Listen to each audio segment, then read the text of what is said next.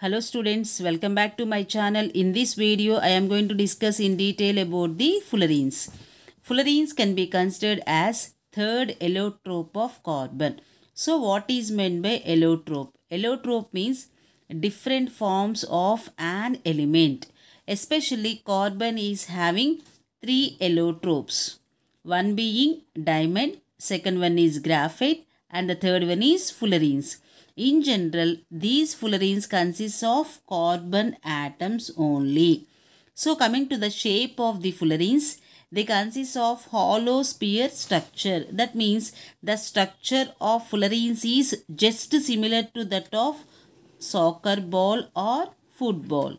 So coming to the discovery of these fullerenes, in the year 1985, three scientists, namely Robert Curl, Harry Kroto, Richard Smalley, they discovered fullerenes. So for their work in the year 1996, they received Nobel Prize for their work. So coming to the shape of the fullerenes, they consist of hollow sphere structure. So especially the first member of fullerenes is called as Buckminster fullerene. So the first member is called as Buckminster fullerene. Especially these fullerenes consist of general formula CN and they consist of compounds such as C60, C70, C80, etc. So C60 fullerene is the first member and it can be called as Buckminster fullerene. So coming to the structure of the fullerenes, they consist of hollow sphere structure.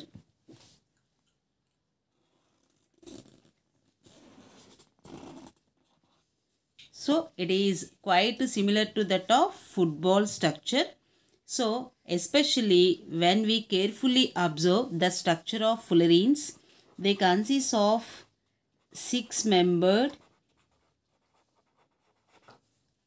ring structures and five-membered ring structures.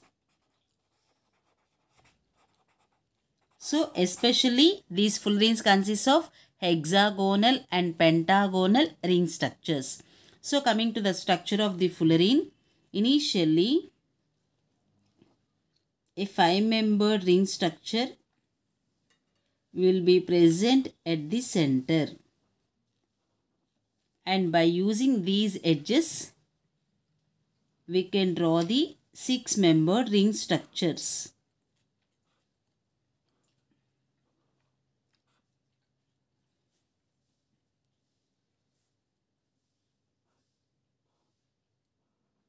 So around the five-membered ring structure, six-membered ring structures will be present.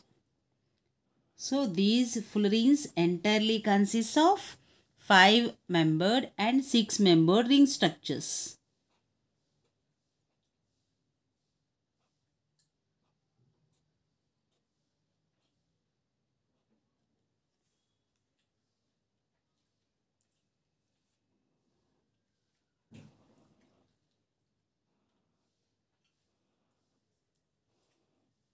So at the center, five-membered ring structure will be present and it is surrounded by six-membered ring structures. So it is the simple structure of the fullerene which consists of six-membered and five-membered ring structures. The first member of fullerenes is called as Buckminster fullerene and its formula is C60. Next, let us discuss about the types of fullerenes.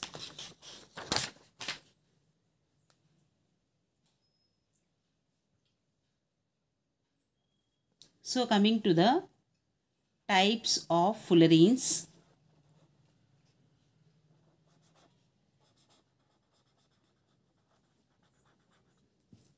Fullerenes can be classified into many types, and especially three members are very important. Namely, they are called as planar fullerenes,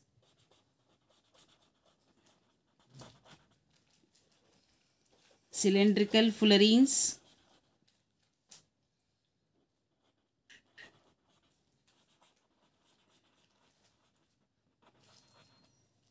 and spherical fullerenes.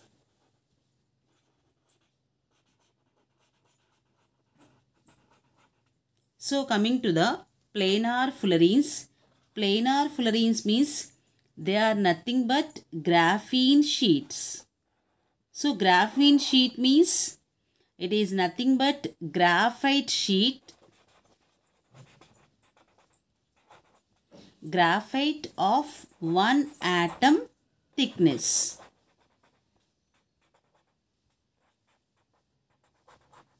So planar fullerenes means best examples are graphene sheets. And how these graphene sheets can be obtained?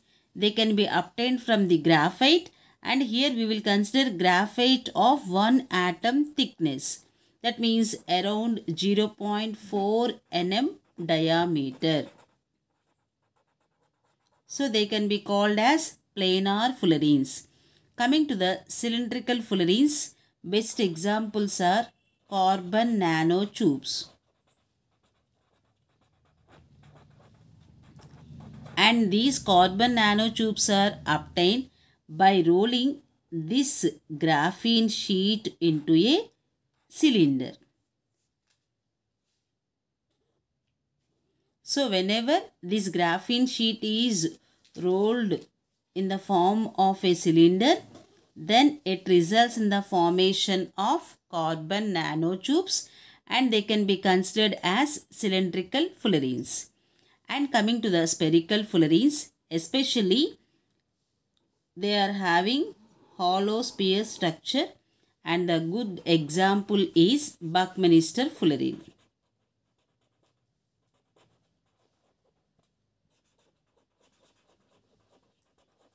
So these are the important types of fullerenes.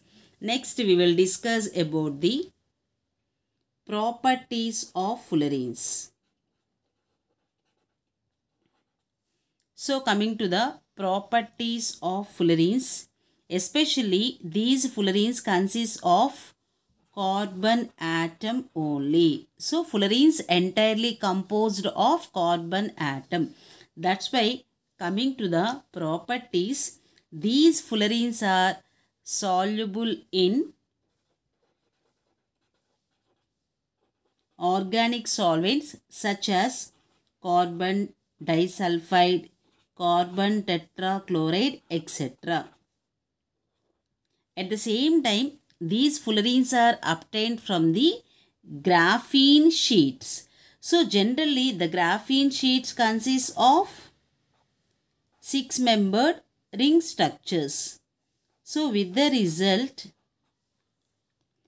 they consist of symmetrical structure. That means these fullerenes are chiral.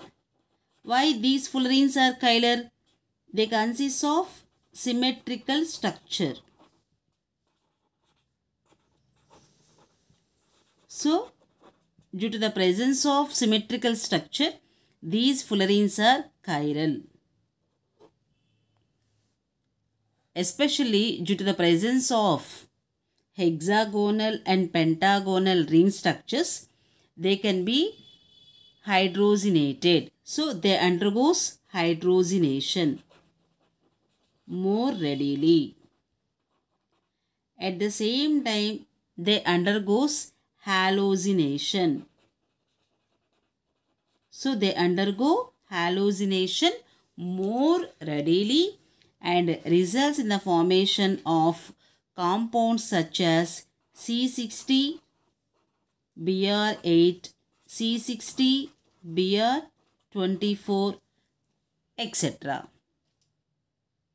And coming to the stability of these fullerenes are highly stable even at very high temperatures.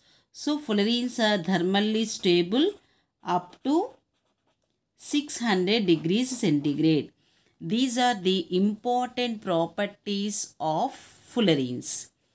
Next we will discuss about the applications. So coming to the applications of fullerenes.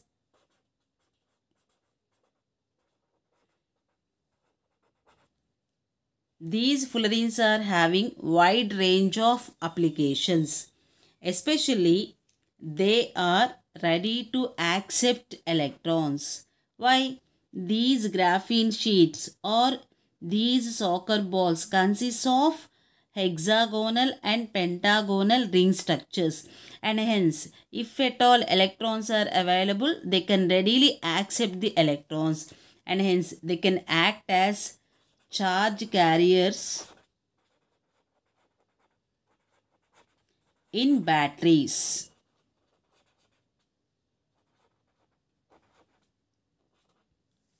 At the same time, because of the increased surface area, they can act as good catalyst.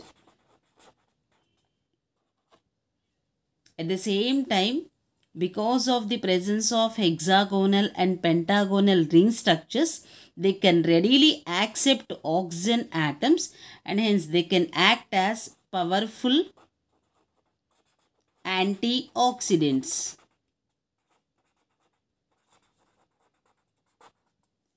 Especially the Buckminster fullerene can be used to inhibit HIV. At the same time, these fullerenes are used in drug delivery systems.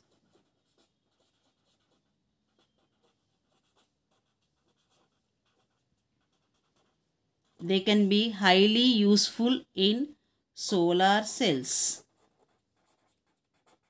So they are highly useful in solar cells. Especially these spherical fullerenes can be used as lubricants. So these are the important applications of fullerenes. So they can readily accept the electrons, and hence they can act as charge carriers in batteries. They act as good catalyst and also powerful antioxidants. Especially Buckminster fullerene is highly useful to inhibit HIV. So especially these fullerenes are used in drug delivery systems, and also these fullerenes are used as lubricants. In other words, these fullerenes can also be used for designing soft ferromagnets.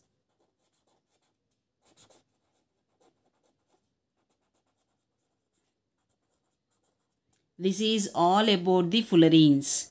If you like the video, don't forget to like, share and subscribe. Thanks for watching. Have a nice day.